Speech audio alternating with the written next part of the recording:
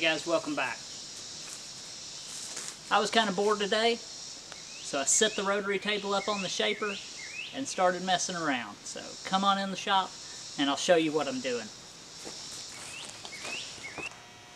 Alright guys, here's a setup I bet you don't see very often, or at least most of you don't, including myself. I wanted to put this thing on this shaper just because. I've got a couple things that I want to do just for fun, and one of those is to slot this rotor. Now I don't need slotted rotors, but I figured it'd be a fun exercise nonetheless. Plus I'll show you a little bit of how I index this rotary table. So let's get started.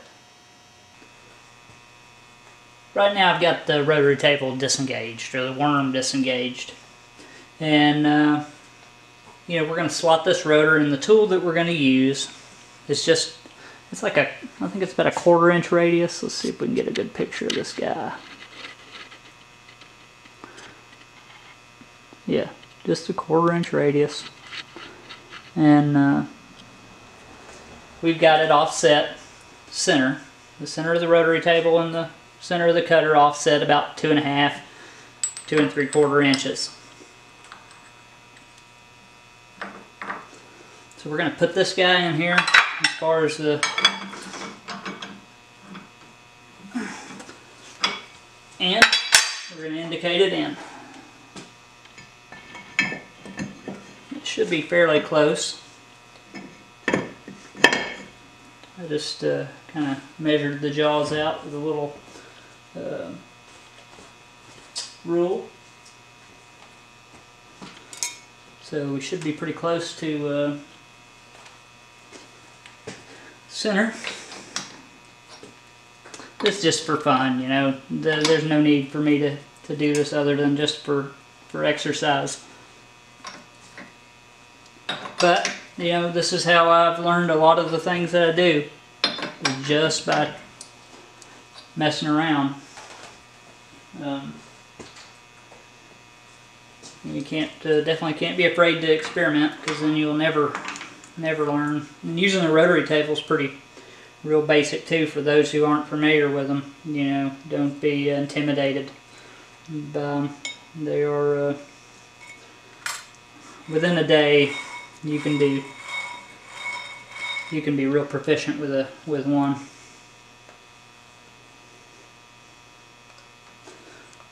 Good, up and down. Let's check it around. And we're within 10 thousandths.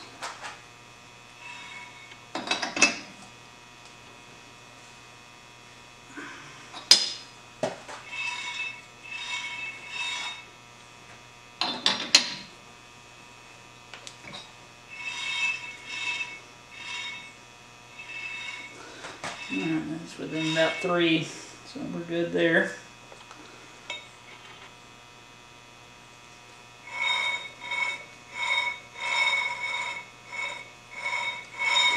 And we're within a couple there, so heck, that's good enough. That was easy enough. So I'm going to tighten this guy up and bring you around to a different angle and show you how I'm going to index it. Okay, so I've decided that I want to cut 8 slots in each side of this rotor. And you know, this rotary table did not come with the indexing plates. I had to buy them separately. I think I paid like, you know, 60 or 80 bucks for them. And that's just the kit that comes on here to where you can index. You know, you don't have to have an indexing plate. I mean, if you want to do the math, this you can index easily without this. But this just makes it a little easier. And it comes, you know, this kit, the kit of indexing plates comes with a you know, chart that will tell you what string of holes you need to use to get a certain number of divisions. Well, I've chose 8. So I have to use this is a 90-to-1, so every time I rotate this handle, or I have to rotate this handle 90 times to get, you know, 1 rotation out of the table. So we're in string, or hole string number 44. So for every time that we want to index, we have to go around 11 revolutions, 11 full revolutions. Yeah, let's see. Yeah, 11 revolutions and 11 holes. So, let's just say we're starting here, and that's hole number 1. These are your sector arms, or some people call them a spider. The original ones were plastic. I made these out of steel, just because they're not near as sticky as the plastic ones were breaking down. But anyway, between these sector arms here, I've got, in my line of 44 holes, I've got 11 holes. So I have to go around 11 times. 1, 2, 3, 4, 5, 6, 7, 8, 9, 10, 11, and then 11 holes, which my sector arms span those 11 holes, and then I move them around. So now in between the two sector arms is 11 holes again. So for my next one, 1, 2, 3, 4, 5, 6, 7, 8, 9, 10, 11, and 11 holes. So that's it. I mean, it's real basic. You can get, you know, almost any number of divisions with a couple plates. This comes with a couple plates, and they're actually have different holes on each side. So these are drilled from each side, and it's a pretty nice little set. And I've used them successfully for several years. Rotary table, definitely not a cheap purchase, but if you're running a standard manual shop, I mean, it's a must if you have a milling machine, you know, in my opinion, if you do any, you know, indexing at all. You know, so there it is. That's how I index. So I'm going to bring you up and let's start cutting this guy. Okay, so we're set up. We double checked everything to make sure everything's tight. We've got our rotary table set for our first cut. We locked our rotary table to where, you know, it can't shift on us.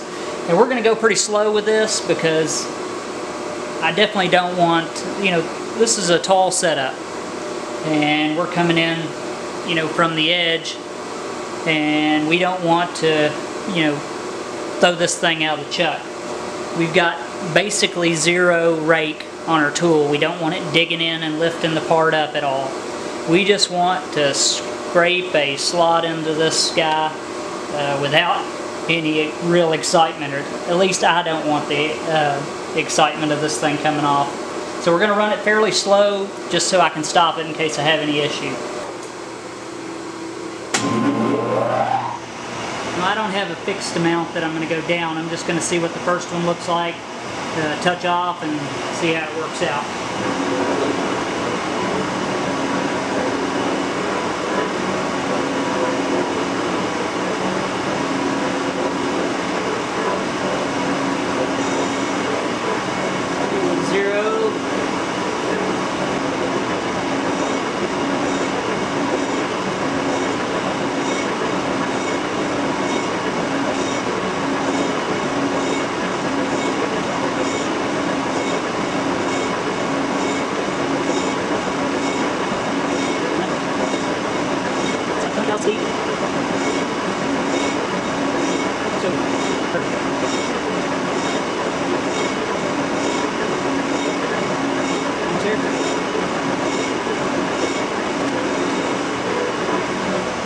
Looks really good. Yeah, that's plenty deep. Okay, I'm gonna bring you around here and we'll index this second. Okay, we've made our first cut. We're gonna unlock the rotary table, and now we have to go around 11 times. 1, 2, 3, 4, 5, 6, 7, 8, 9, 10, 11, and 11 holes. And we move our sector arms and lock our table.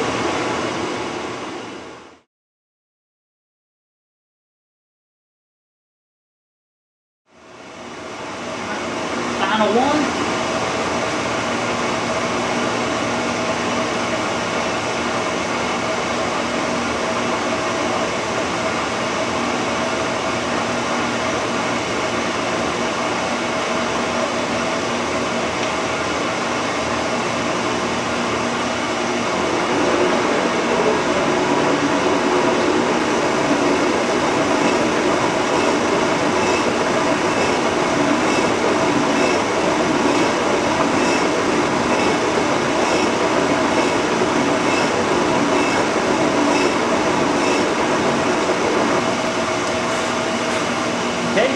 make sure we're right, we'll go and see if we can cross over that first one we cut.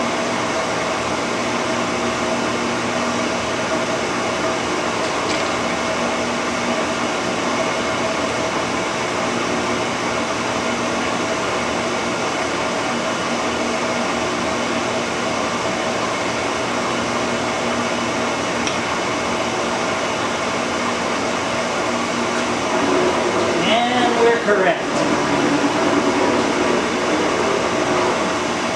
Well, actually this turned out really nice. I'm more than happy with it. And you know, just thinking that, you know, this is never going to go on a car. I'm just playing and having fun. But on the other side, I believe I want my slot to start directly in between these two, simply because of the way I think that the braking action works. The pads squeezing, I don't want them, you know, the leading edge of them, you know, just a thought. But, oh, another disclaimer, you may not want to dick around with your brakes. You know, a lot of liability there, unless you're extremely confident. But yeah, I'm happy with that. You know, that's nice. And, you know, you could do this same thing with a milling machine and a ball end mill and a rotary table easily. But I think it's a fun practice to do it on the shaper. But, you know, we can control the size of these slots.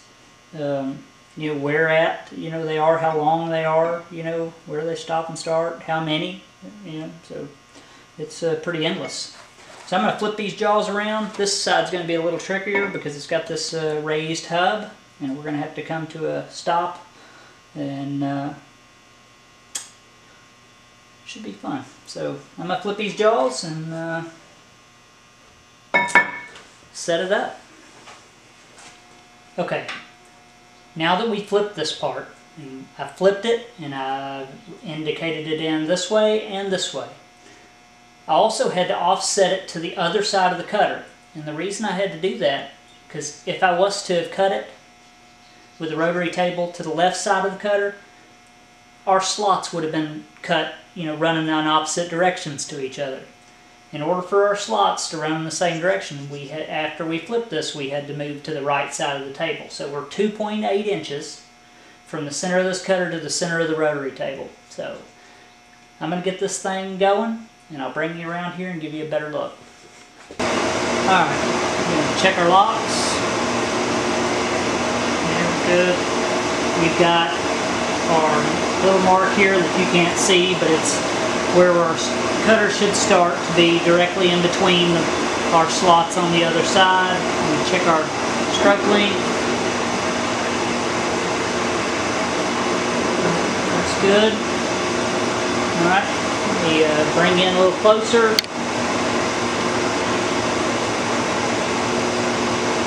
And let's make this first cut. Down to a touch.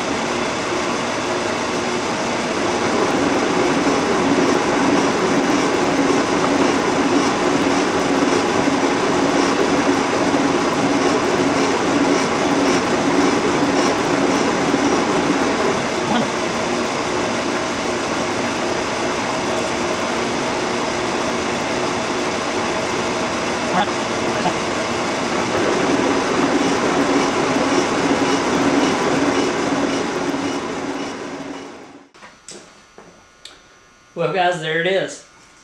Turned out real nice. Finish is good. Spaces are even. We offset it up from one side to the other. If I needed a brake rotor that was slotted, I got it. And I would say it's probably a pretty safe bet that I'm a first to slot a brake rotor on a shaper with a rotary table on YouTube. Just saying. There's probably a reason for that. But anyway, I enjoyed doing it. I hope you liked it. If you haven't, like and subscribe. And thanks for watching. See you next time.